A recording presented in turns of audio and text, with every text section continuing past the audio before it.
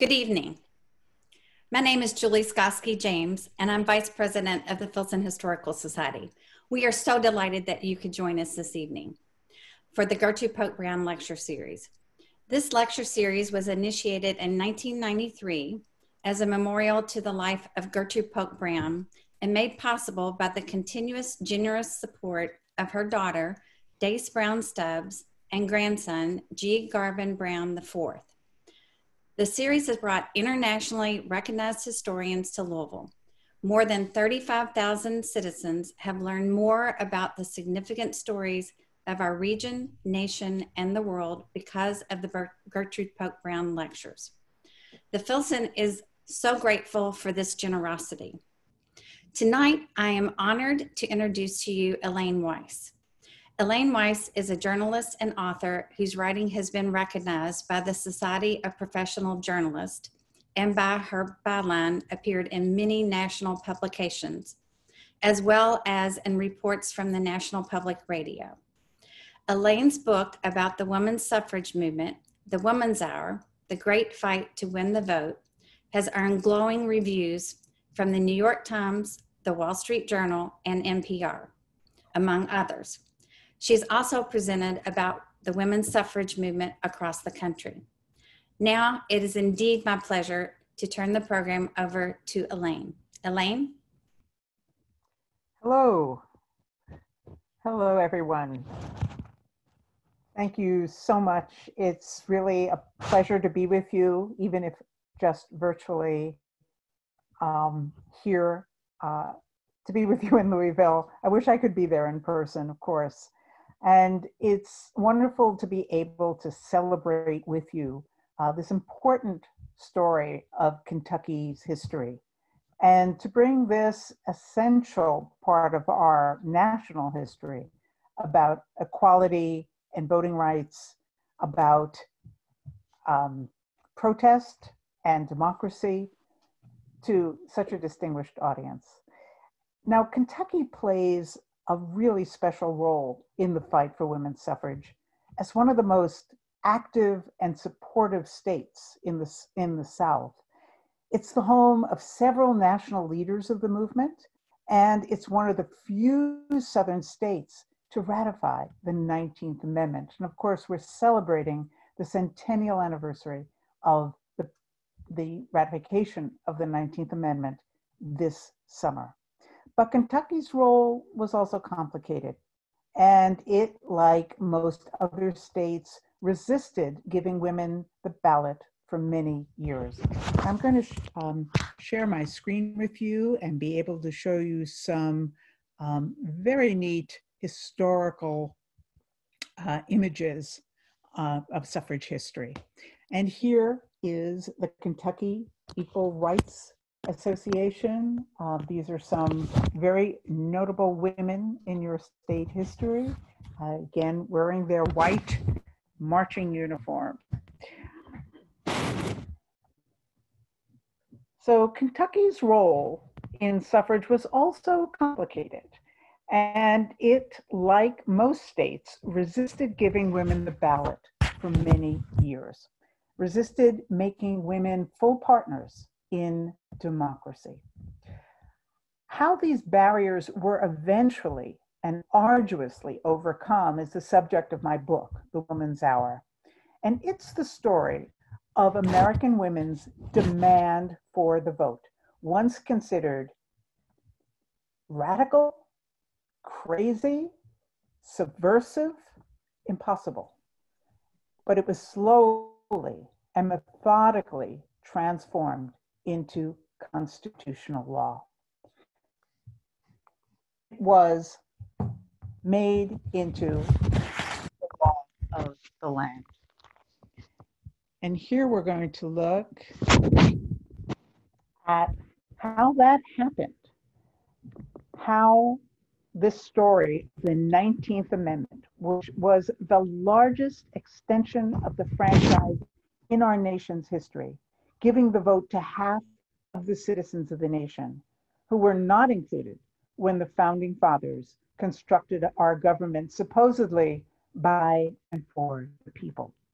So it's really about how change is made in a democracy. And that's, of course, a very timely subject at this moment. It's also how change is made in society. The 19th Amendment was not just a legal change. It was not just a constitutional change. It wasn't just an election law change. It didn't just double the national electorate. It didn't just make women full citizens for the very first time. It marked a societal change, a cultural shift in the roles and the rights of women in society. And that change, as we know, is still ongoing. The fight for women's suffrage is really one of the defining civil rights struggles in our nation's history, and one that cuts to the heart of what democracy means. Who gets to participate in our government? Who has a voice? When we say we, the people, do we really mean everyone? And of course, we are asking those same questions today. Now, if you read standard textbooks, you'll find only a brief and fuzzy idea of how American women won, and that active verb, won, is very important. We were not given the vote. We were not granted the vote. It had to be fought for, long and hard. But if you read the accounts in our textbooks, you'll find it's usually dismissed in about a sentence or maybe a paragraph. And it's usually goes something like this: women asked for the vote at Seneca Falls in 1848, and in 1920, they were given the vote. Well, no, it did not happen like that at all.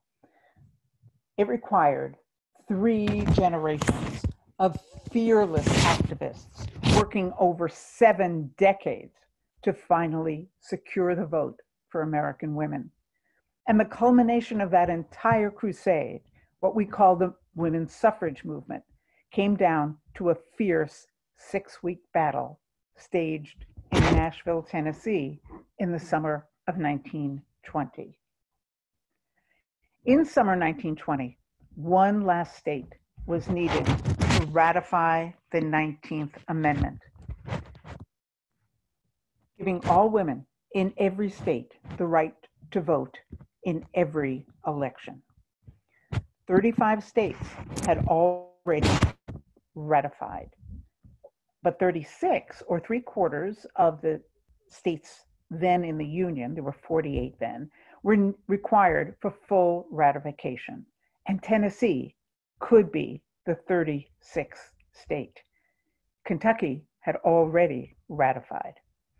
If the Tennessee legislature approved the amendment, it would become the law of the land just in time for the crucial 1920 presidential election. If the amendment failed in Tennessee, it could be delayed indefinitely and perhaps not enacted for many years to come. The suffragists were really afraid of that. They saw the pendulum swinging. They saw the mood of America becoming more isolationist, more conservative, more reactionary in many ways. And those of us who have watched the fortunes of the Equal Rights Amendment, which was introduced into Congress in 1923, know that a constitutional amendment can get very close to ratification and not make it over the finish line. So the suffragists were very worried that if they could not achieve ratification in Tennessee, all might be lost for the foreseeable future. The enfranchisement of half of the citizens of the United States was at stake, and it all came down to Tennessee. Now, by 1920, the suffragists had been fighting for the vote for 72 years, since the first outrageous demand for the vote was made by Elizabeth Cady Stanton at that Seneca Falls Women's Rights Convention in 1848. Now, women's rights were few in mid-19th century America, here's a little idea of what women could not do. They could not speak in public. What I'm doing right now before you, it was considered an affront for women to speak publicly, an affront to decent society. It was often called promiscuous for women to speak, especially if men were in the audience. A woman could not bring suit in a court of law. She could not testify in a court of law, and she could not serve on a jury. A married woman had no property rights. If she had no inheritance, her wages all belonged to her husband. Legally, under the laws of coverture, she was simply a possession of her husband. And she had no custodial rights over her children. They too belonged to her husband. If she left the marriage, she left the children. Women could not attend most universities or colleges or professional schools.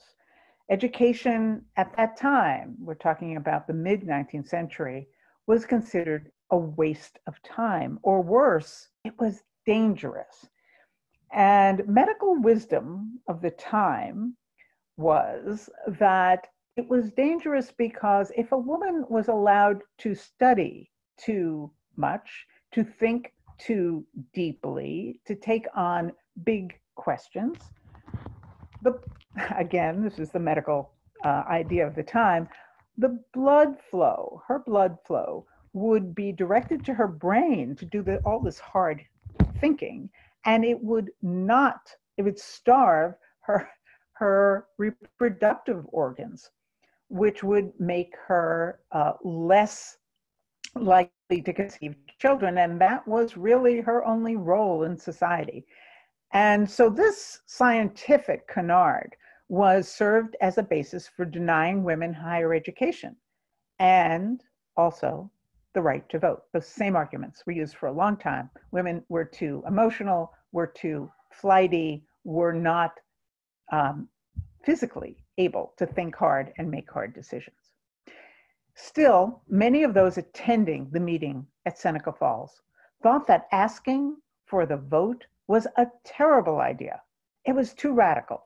It would bring them under calls of being ridiculous. They were called ridiculous for this, but they really feared that they would be ridiculed. But there was a young man in the audience when the rest of the participants asked Elizabeth Stanton to withdraw her demand that women be given the vote. There was a young man in the Wesley Chapel, and he stood up. He had ridden his buggy 50 miles from his home in Rochester to attend the meeting. And he stood up and he disagreed with the last speakers who had said that she should withdraw this demand. And he said, no, you must demand the vote. It will not be given to you, and it will not be given to me unless we fight for it. And it was a young Frederick Douglass, just 30 years old, just 10 years out of slavery. And he single-handedly persuaded the other very reluctant participants in the Seneca Falls meeting to support Elizabeth Stanton's radical idea that women should be given the franchise. Now, he called himself a woman's rights man all of his life, and he truly, truly was. He's one of the great heroes of my book. He stands up for universal suffrage. He stands up for universal freedoms. He attends almost every women's rights convention for the next 50 years. In fact, he dies on the day that he had just come back from a women's rights convention in Washington, D.C. Now, he didn't just happen to wander into the Seneca Falls meeting. He'd been invited by Elizabeth Stanton. They had worked together already for years in the abolition movement. In fact, the women we know as the early pioneers of the suffrage movement, Elizabeth Stanton, Susan Anthony, Lucretia Mott, Lucy Stone, were actually abolition workers before they were suffrage organizers. The idea of women's rights, the right to vote just being one of them, grows out of the themes of human rights central to the abolition movement. Abolition and women's suffrage were sibling causes through the Civil War for decades. And women and abolition workers fully expected that after the war, universal suffrage would be enacted. Black men and white and Black women would all get the vote. But they were sadly disappointed. They were told that the nation could not handle two big reforms at once. The woman's hour had not struck, they were told. And it was a heartbreaking split. Stanton and Anthony refused to support the 14th and 15th Amendments since women were excluded from the right to vote in those. And in anger, Stanton and Anthony expressed vile racist sentiments against Black and immigrant men, not as well educated as they were, but because they were men, they were able to vote. And race would remain a divisive aspect of the quest for women's suffrage from then on, used by proponents and especially by opponents of women's right to vote. In the years following Seneca Falls, tens of thousands of dedicated suffragists traveled tens of thousands of miles to wage over 900 state, national, and local campaigns. They had to travel across the country. Here we see them in horse and buggy to do, as Susan Anthony described it, organize, educate, and agitate in tiny towns and big cities across the nation. And in the course of the movement, they progress from horse and buggy. By the end, they're campaigning in automobiles. They had to travel so extensively because they had to change hearts and minds about women's role in society before they could ever hope to change the laws. And it was really a stupendous feat of organization without any of the travel or communication tools we take for granted today. When the movement began, passenger train travel was really in its infancy. There was no, the telegraph had only just been invented. There was no typewriter. There was no telephone. And even in 1920, when my book takes place, radio was not yet in use. And so everything is being done by foot, on horseback, by horse and buggy, by mail, by hand. And as one young woman in my publisher's office came into my editor's room when after she'd read the manuscript and said, "Wow, I don't know how these women organized like this without Facebook." But they did. They held meetings everywhere in small towns and in big cities. They held rallies and they marched, which was not considered proper for women to do. They didn't wear pink pussy hats, but they did wear their marching uniforms, white dresses with yellow sashes. Now, it's hard to imagine how brave a woman had to be to do this. And we're going to look at that in a moment. But here are some great photographs of women marching.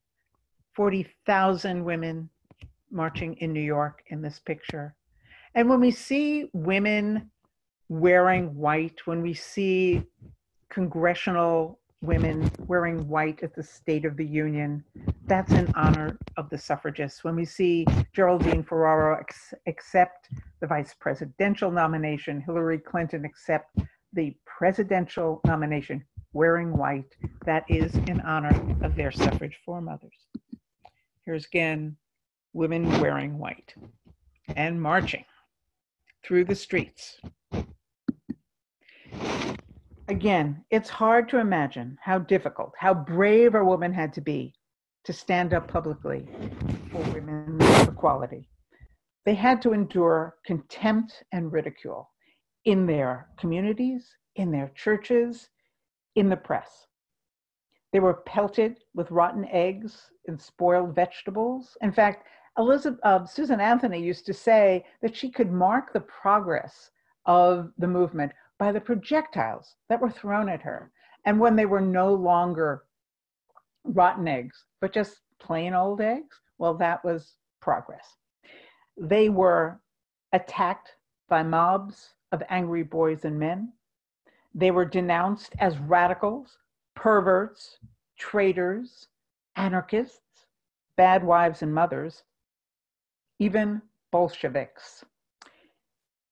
Here we're going to see some very strong images that the anti-suffrage campaigners used against the idea of women's advocacy for the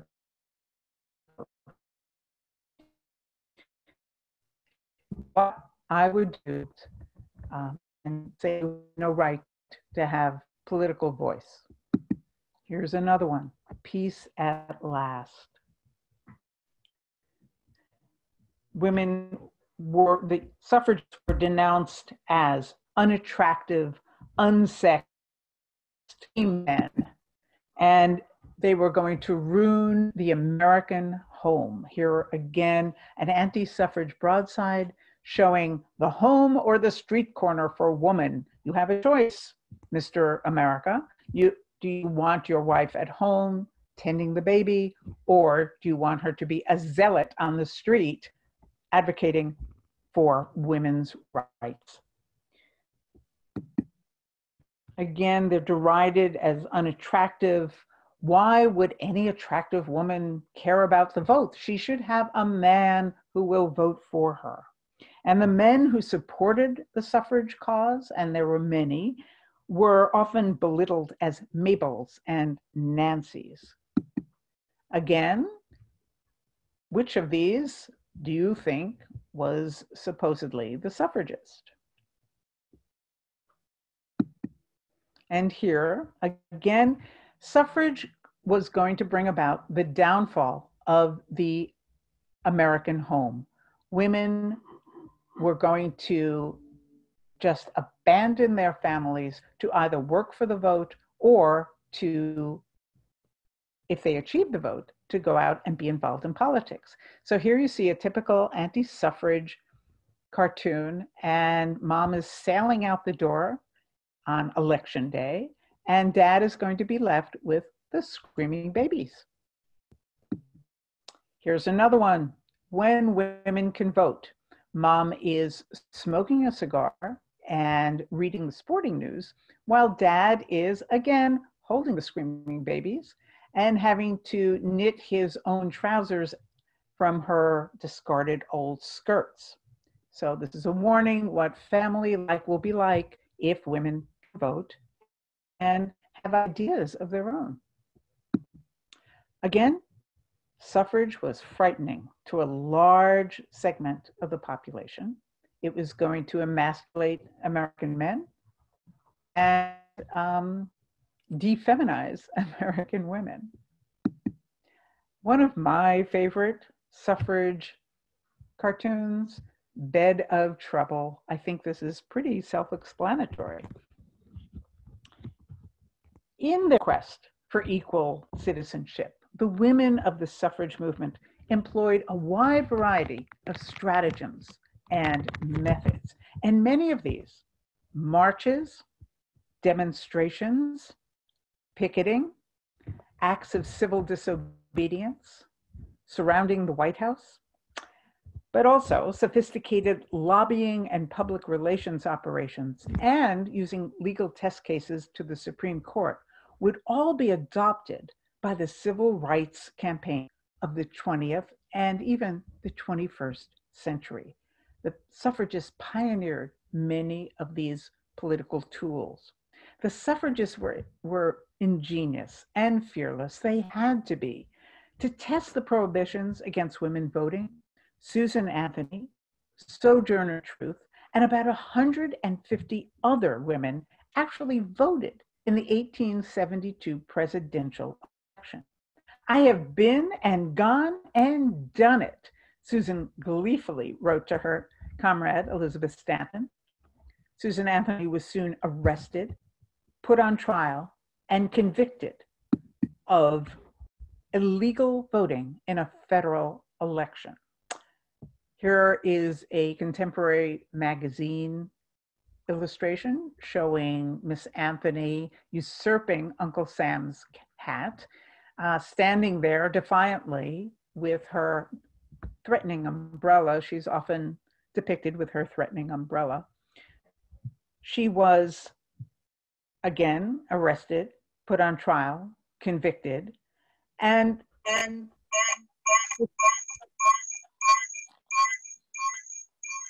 she brought her case to the American people, giving a series of lectures around the country saying, is it a crime for a US citizen to vote? And of course, we're asking that question again today.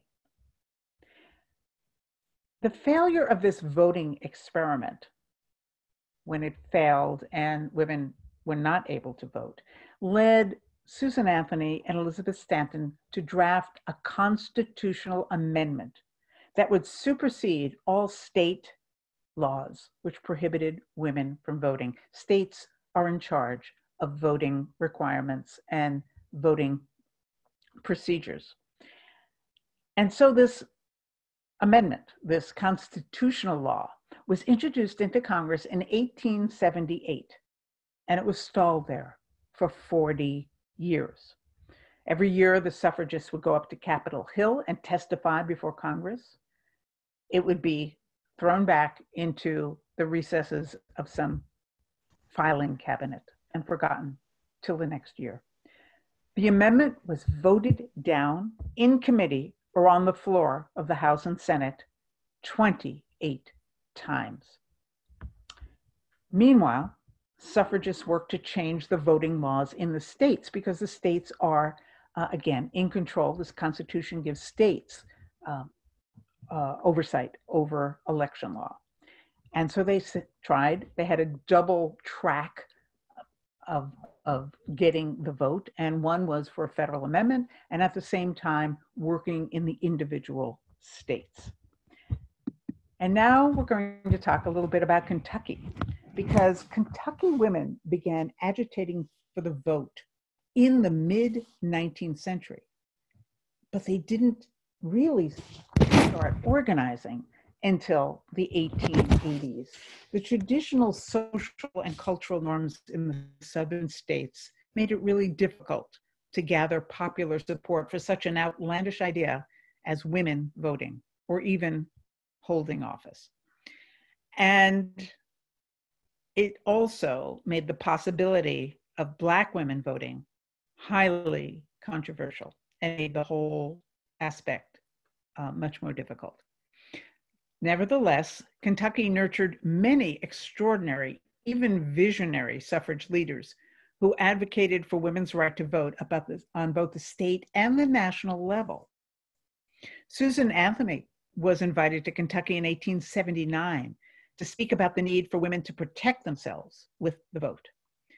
Louisville played host to a national suffrage convention in 1881. And inspired by the energy of that conference, Kentucky women formed the first statewide suffrage organization in the entire South, the Kentucky Woman Suffrage Association. The core leadership of the association was provided by 4 sisters, the Clay sisters of Lexington. The president of the Kentucky Association was the youngest sister, Laura Clay.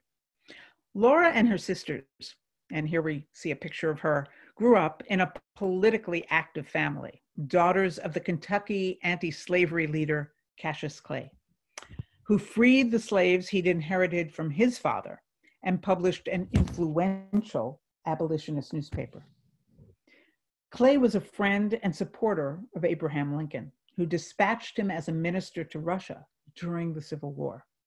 His wife and the Clay daughters ran the family farm while he was away. Cassius stayed in Russia long after the war was over. The women kept the farm going, while unbeknownst to them, he started a new family over there, fathering several children. He returned to Kentucky in 1869, bringing a few of his new offspring with him. And as you can imagine, this sparked quite a scandal. He divorced his wife, even though she had brought much of the property and wealth into the marriage and had run the business on her own for years.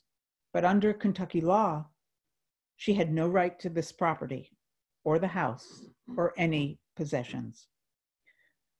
She and her daughters were plunged into poverty.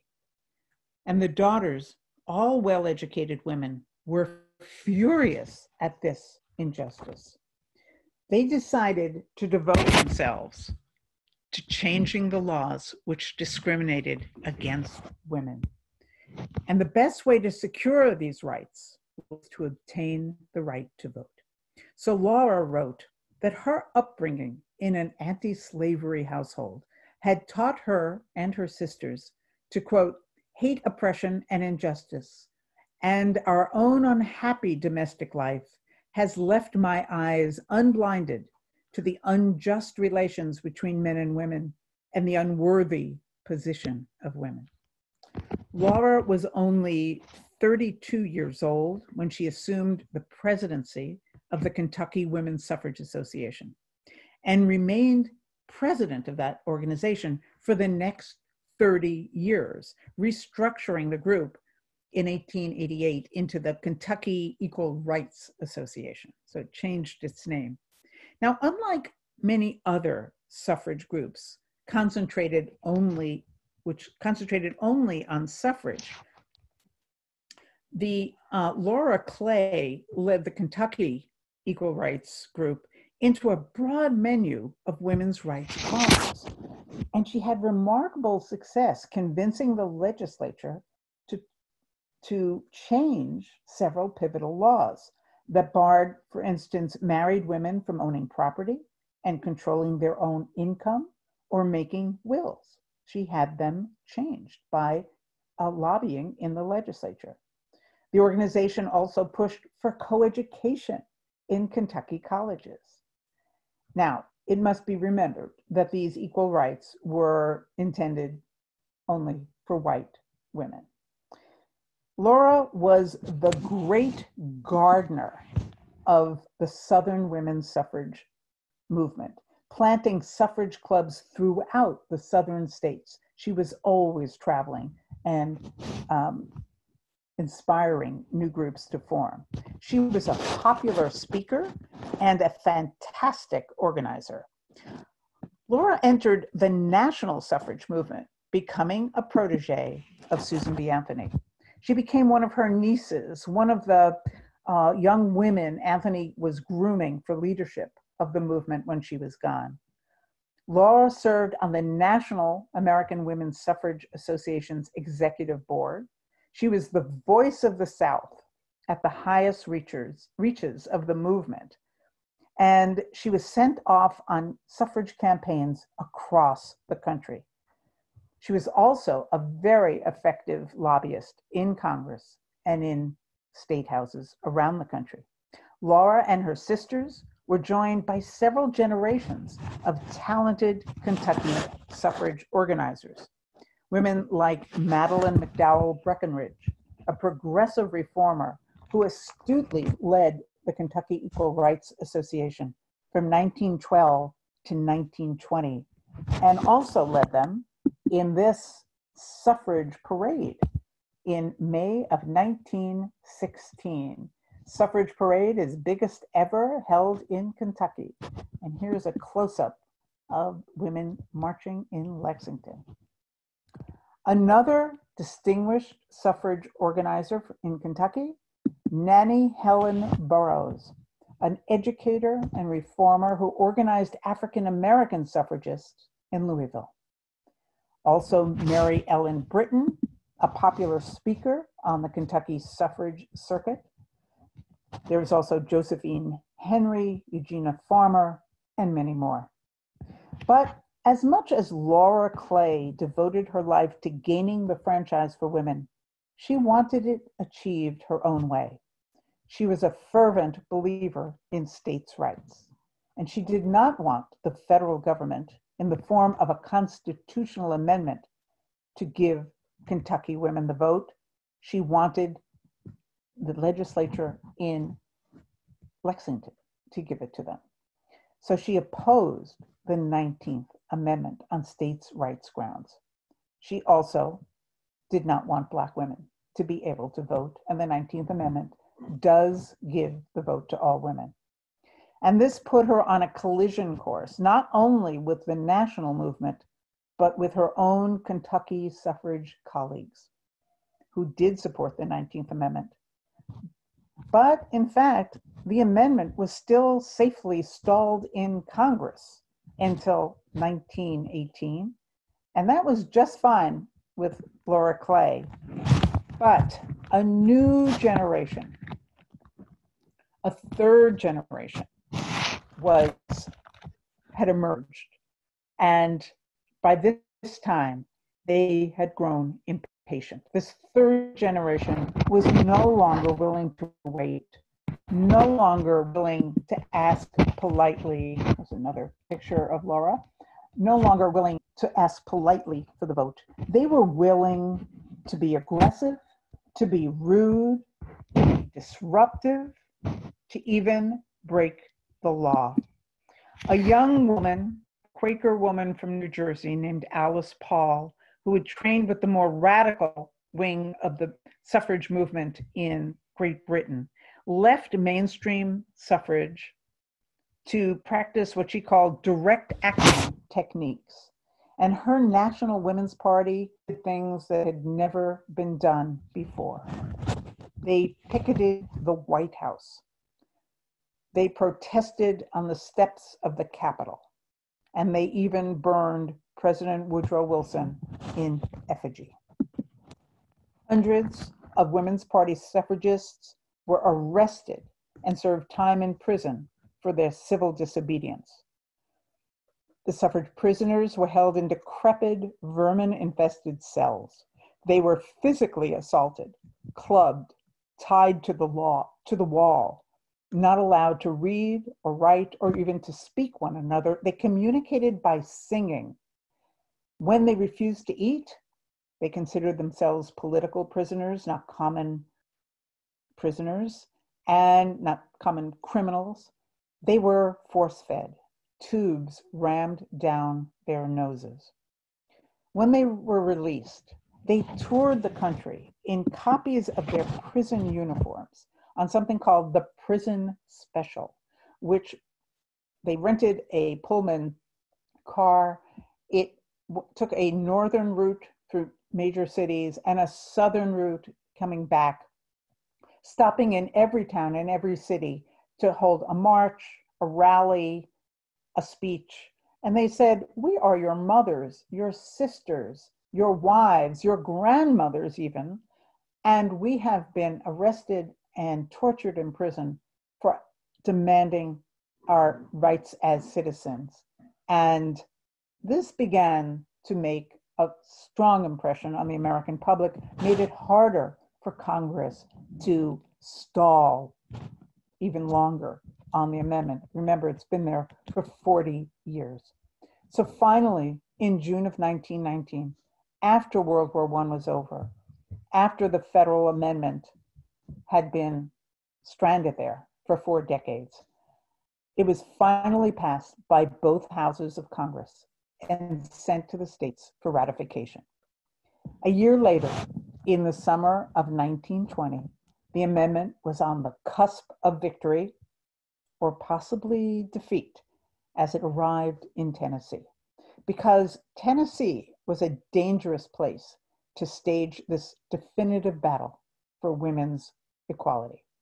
Nearly all the other southern states had already rejected the amendment except Kentucky and again, Tennessee, I think it's Arkansas. And they had used the same rationale. They did not want Black women to be able to vote. Suffragists faced an uphill battle in Tennessee, but they knew they had no choice. Tennessee was their last best hope. So all the forces for and against women's suffrage gather in Nashville, and it gets wild. The suffrage generals, the campaign generals arrive. And again, here is the governor of Kentucky signing the ratification with Kentucky suffragists surrounding him, making sure he dots every I and crosses every T. And this is the great moment of triumph for them as he ratifies. I have to say that Laura Clay was not happy about this. A year later, again, after that ratification, it all comes down to Tennessee. And Carrie Chapman Catt, the president of the mainstream National American Women's Suffrage Association, comes down from headquarters in New York. She's called the chief. She's the protege of Susan Anthony. She had worked very closely with Laura Clay and all the preceding decades of suffrage work. And she comes down to be the manager, the strategist for getting the vote, the amendment through the Tennessee legislature. Also arriving at Union Station, Nashville, on the same night, in fact, young Sue Shelton White, who was returning home to Tennessee to lead the ratification campaign for the National Women's Party. Again, you had two women's organizations working towards the same goal, but they had separate leadership, separate staff, separate headquarters in the same hotel. But they're both working for ratification. Also arriving that night in summer of 1920, Josephine Pearson, leader of the Tennessee anti-suffragists, who had promised her dying mother that she would fight the scourge of women's suffrage if it ever reached her home state. And she arrived in Nashville to protect it from what she called the feminist peril. They were joined by more than 1,000 men and women, including Laura Clay, who came to Nashville to work on the side of the anti-suffragists, working against ratification in Tennessee. She was uncomfortable joining forces with the anti-suffragists who'd been her nemesis for all these years, working against her own suffrage colleagues. But she does come and does that. And Carrie Catt painfully notes that her former colleagues' presence in Nashville is disturbing. Laura Clay is here, she wrote to a friend, appealing to Negrophobia and every other caveman's prejudice. When Clay and her former suffrage sisters passed one another in the State House or in the hotel, they pretended they did not see one another. It's a really sad, heartbreaking story. Here's a picture and a drawing of Laura Clay addressing an audience. There were powerful forces, along with Laura Clay, working against ratification in Tennessee. Political, corporate, and ideological foes, each with their own reasons for opposing the amendment. Politicians who feared this unpredictable new voting bloc. 27 million women would be eligible to vote in the 1920 election, and no one knew how they would vote. Clergymen, some supported women's suffrage, many did not, fearing that women's voting went against what they considered the will of God. It went against God's plan for women to be submissive to men. And they found this objectionable and used biblical teaching from the pulpit to oppose women's suffrage. There were also corporations who were working against women's suffrage. And we don't often think of corporations being involved in the suffrage movement, but they very much were. Again, they saw it as a threat to their bottom lines. For instance, the textile manufacturers opposed women going to the polls because they feared that women, mothers, might want to support legislation that would abolish child labor. And their industry depended upon child labor. It was cheap.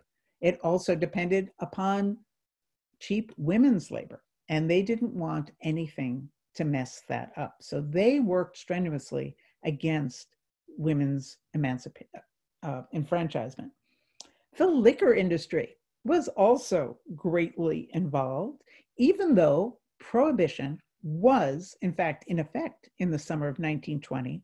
What the liquor industry was hoping was that women who had always been associated strongly with the temperance movement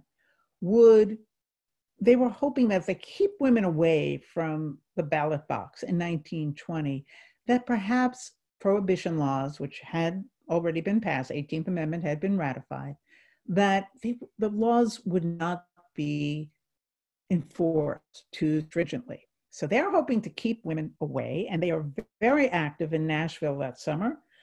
In fact, they sponsor a speakeasy on the 8th floor of the Hermitage Hotel, where everyone is staying, the legislators, the suffragists, the anti-suffragists. And this is a 24/7 dispensary of liquor to the legislators, who then had to listen to the reasons why they should oppose ratification. It came to be known as the Jack Daniel's Suite, for Tennessee's favorite liquor. And there are great scenes that I report in the book of the legislators bouncing off the walls, singing at the top of their lungs, and they have to be thrown into the showers and to sober up before they can go into the chamber to vote. But the most passionate foes of the 19th Amendment turned out to be women. That women might oppose their own enfranchisement was shocking to me. But we have to understand that many of these antis, as they were called, were social and religious conservatives who feared that suffrage would bring about a profound and troubling shift in gender roles. It would endanger the American home, and we saw some of those broadsides depicting that. It would bring about what they called the moral collapse of the nation. It would alter private life as well as public life. And this is what was so frightening. Here's one of my favorite anti-suffrage broadsides on that topic. It's called America When Feminized. And it shows a rooster and a hen, and the hen is wearing her Votes for Women sash, and she has just walked off the nest. And the rooster calls after her, "Ma, the eggs are gonna get cold." And she calls back, "Sit on them yourself, old man. My country calls me." And one of the taglines under the cartoon says, "A vote for the federal suffrage amendment is a vote for organized female nagging forever." So there. But I think this is also, all kidding aside, an important reminder that the debate over women's suffrage was never just a political debate. It was also a social and cultural, and for some, a moral debate about the roles and the rights of women in society. And so in that way, it was a precursor to what we call the culture wars today. And that's what made it so passionate and so difficult. So all sides confront one another in Nashville, and it gets wild. There's bribes and booze and propaganda and blackmail. There's conspiracies and kidnappings and fistfights. The newspapers call it suffrage Armageddon. The outcome remains in doubt until the very last moment. and I won't spoil it for you, but it does come down to a single vote of conscience from the youngest member of the Tennessee legislature, who receives a letter from his mother. Now, all this took place exactly a century ago. We're celebrating the centennial this summer. But I think you'll find that this history has some surprising and even unnerving modern themes. It helps explain where we've been, but also where we are right now.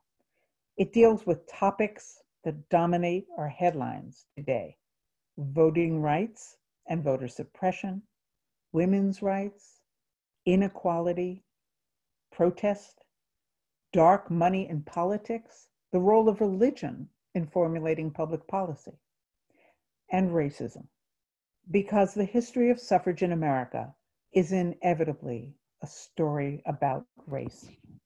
In Nashville, there are cries of white supremacy and states' rights. The Ku Klux Klan is invoked as a dog whistle, and the Confederate flag is waved in defiance. And here's a picture of the opening ceremonies of the anti-ratification headquarters in the Hermitage Hotel. And as you can see, the flag is being waved, and there's all kinds of symbols of the Klan in this photograph. Now, I wrote this book before the 2016 presidential election. But this story of the suffragists' long fight for democracy and the final battle in Nashville has taken on layers of meaning I could not have anticipated. This history of citizens fighting for their rights, protesting, being arrested, enters a new dimension as rights we have assumed to be secure: voting rights, citizenship rights, First Amendment rights, women's rights, appear to be endangered once again. And this history of women political activists and leaders resonates as an historic number of women run for office at every level. And more women are serving in Congress now, 131 in the current Congress, than ever before. Now, there are important lessons to be learned from the fight for women's suffrage: that social change is slow and political change is hard, that the struggle to expand our democracy is ongoing. It was not won in 1920. It is not complete today. While the 19th Amendment gave the vote to all women, Black women and Black men, as well as Asian women and Native American women, would have to wait decades longer to secure their voting rights. In the South, as we well know, racist Jim Crow laws prevented Black women from exercising their 19th Amendment rights. This story also shows us that reform movements are imperfect. The story of women's suffrage is both an inspiring and also a cautionary tale. It's complicated. It's messy. There are moral compromises made to achieve success that should make us wince.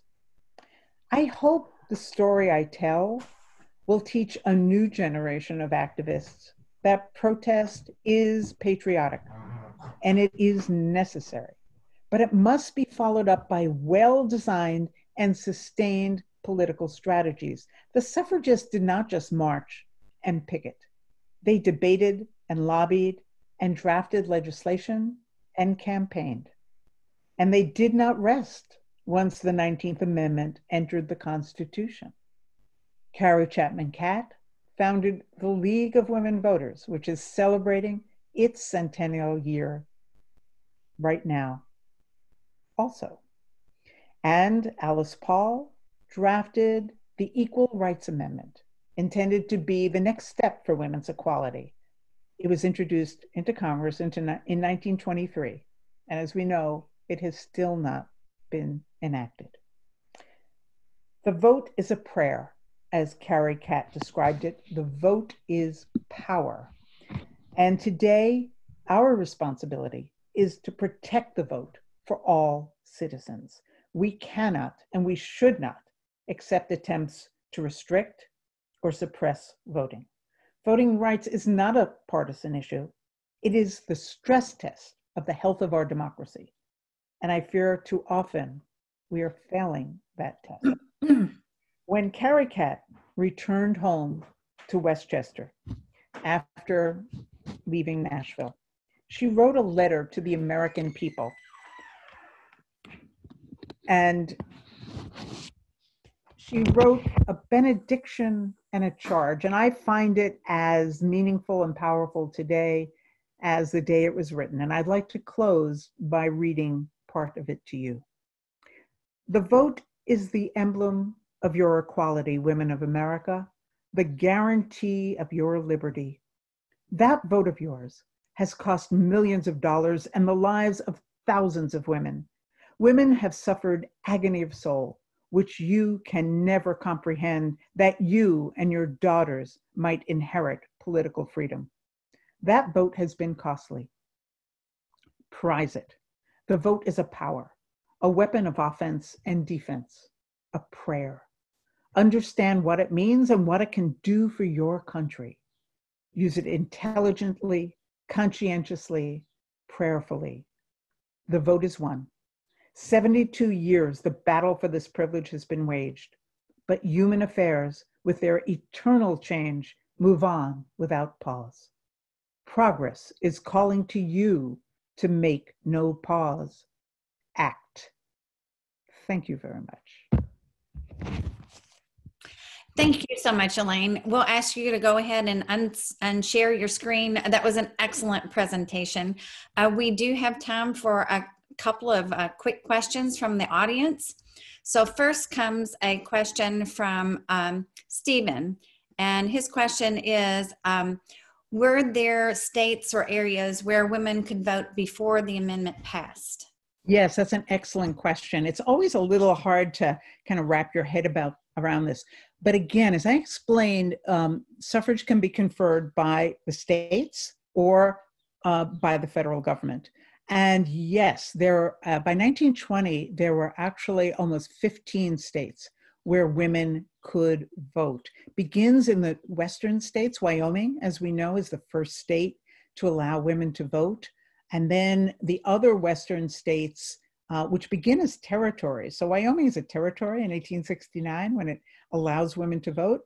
And when it wants to enter the Union, Congress says, well, you allow your women to vote. We don't do that in the United States. And the governor writes this beautiful letter where he says, we would stay out of the Union 100 years if we could not bring our women with us.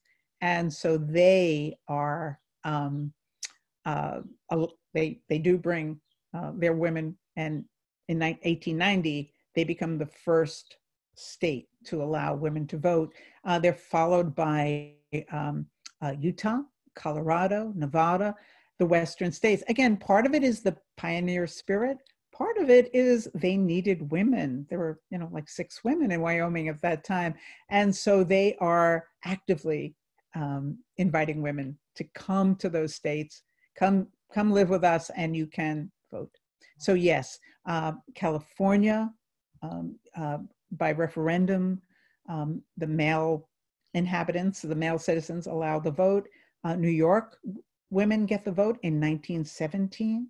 So there is some movement, but it was clear that many would not be able to vote unless there was a federal amendment. This next question is from Kyle. He would like to know, what were the best resources that you came across in your research? And was the movement documented in the press mostly in anti-suffrage tone, or did any major publications support the movement, both in Kentucky or nationally? I'm sorry, I'm having a little trouble hearing that. Could you repeat it? Sure. What were the best resources that you came across in your research? And was the movement documented in the press mostly in anti-suffrage tone, or did any major publications support the movement both in Kentucky or nationally? Oh, that's a wonderful, complicated question. Yes, there are wonderful resources. The Library of Congress has the papers of most of the suffrage, the national organizations. I'm sure that the Kentucky Historical Society and the State Library have many of Laura Clay's papers, and the Kentucky Equal Rights Association. I did, as a journalist, I was especially interested in how newspapers covered the movement. In the beginning, well, actually until the very end, you see many newspapers cover it on the women's pages with fashion, with the announcement of tea parties, with the social news. So they don't see it as political for a long time. There were, in every city, there was usually an anti-suffrage newspaper and a pro-suffrage newspaper. At least their editorial boards were. And that certainly was true in New York. It was true in Nashville. I imagine it was true in the major cities of Kentucky. And it's very interesting to see their different spins on the progress of the movement. Okay, and we have time for one final quick question. They want to know, did Miss Clay never married, question mark? My understanding is she never married. And I'm not sure any of the four sisters did, but I'd have to do a little more research. They were very scarred by what their father did.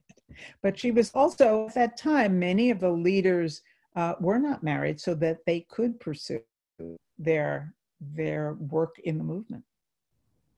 Well, Elaine, I'm sure everyone joins me in thanking you so much for the wonderful presentation, and we hope to have you back in Kentucky sometime. Thank you, and thanks everyone for joining us this evening. I hope to be able to come. Thank you. Thank you.